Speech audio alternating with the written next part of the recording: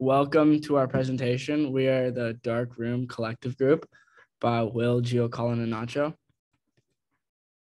A little bit of context behind our movement is it was kind of in the post-civil rights movement era.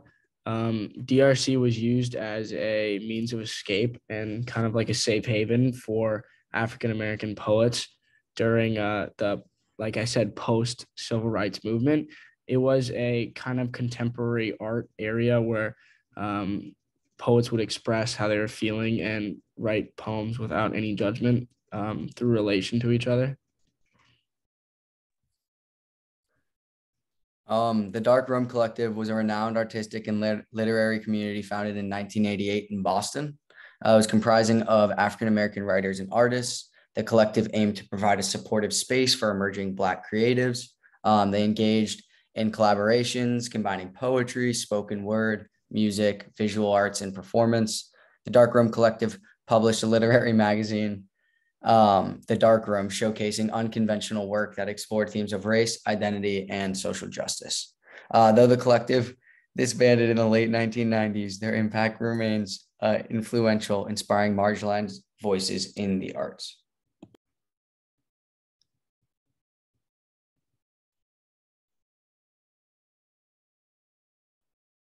Gwinnett B. Bennett was born in 1812 and she attended Columbia University.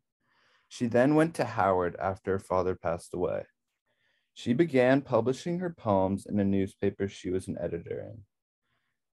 Much of her poems were produced in the 1920s, where she produced over 20 poems. Much of her work was destroyed in two house fires, one of them at her mother-in-law's home in 1926, and the other at her stepdaughter's home in the early 1980s. She created a support group for young writers in Harlem, which included Langston Hughes and Du Bois. Bennett's works made her a key figure in the Harlem Renaissance. She emphasized Harlem culture along with African-American values and racial pride.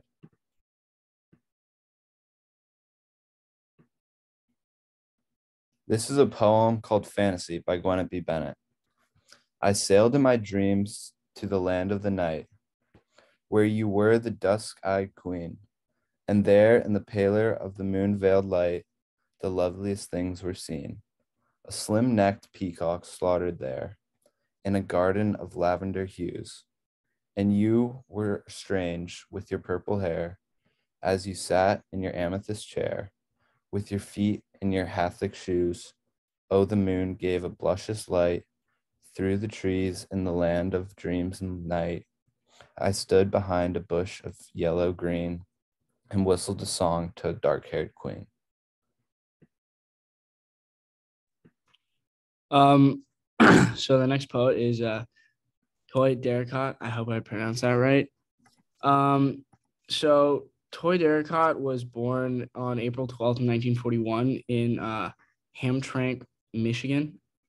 It was a small working class city near Detroit, and she grew up in a racially segregated community.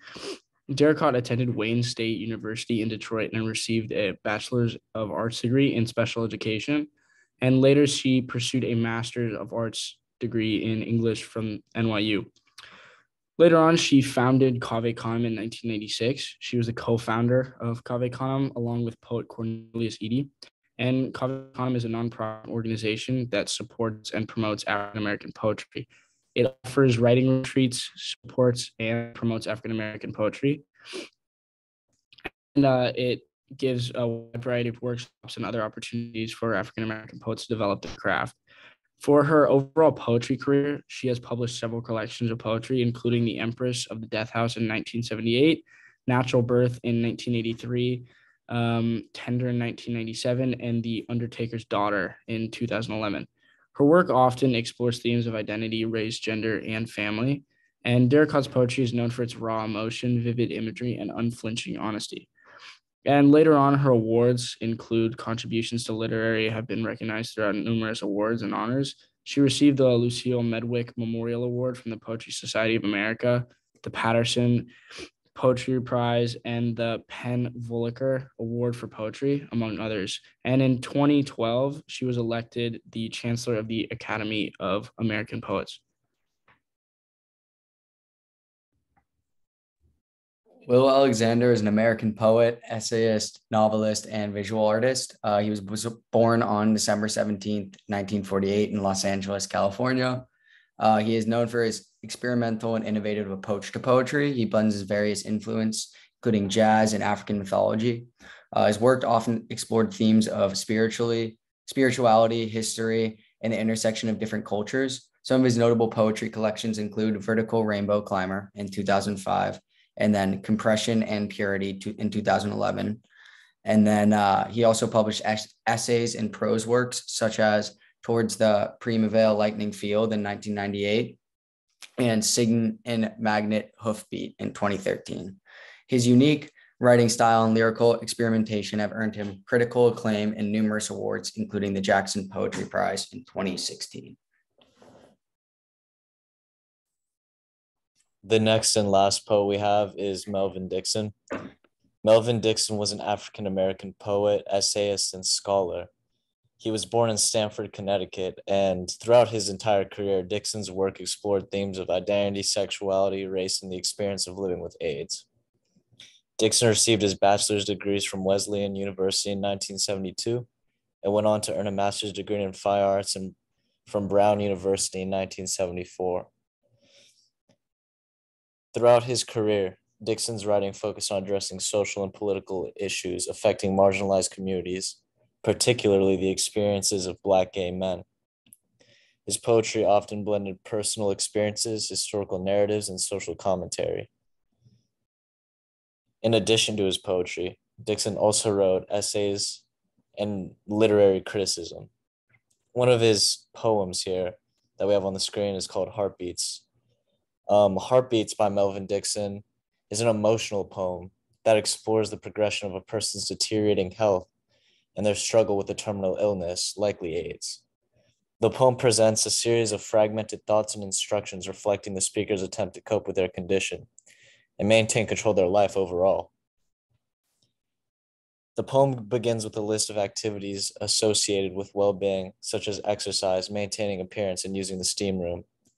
Then it transitions to remind the loved ones to stay connected and engaged in self-care. So it's talking to the reader.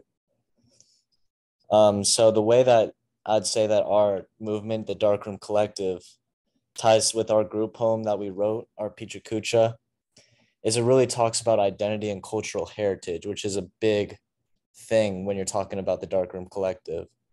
The poets of the Darkroom Collective often explored issues of identity, particularly the experiences of being African American and the major complexities of cultural heritage.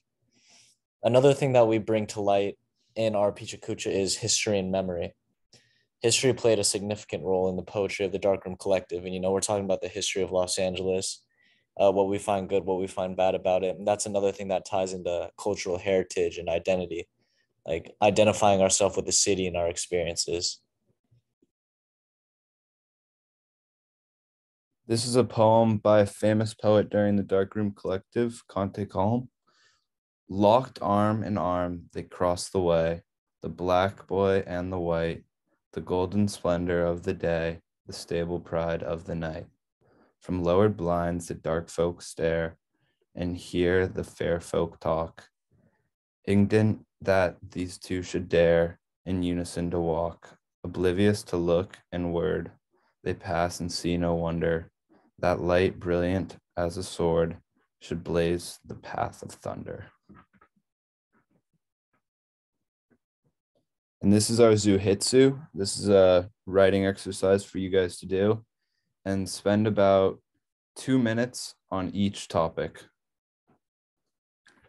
Thank you guys for listening. Hope you have a great day.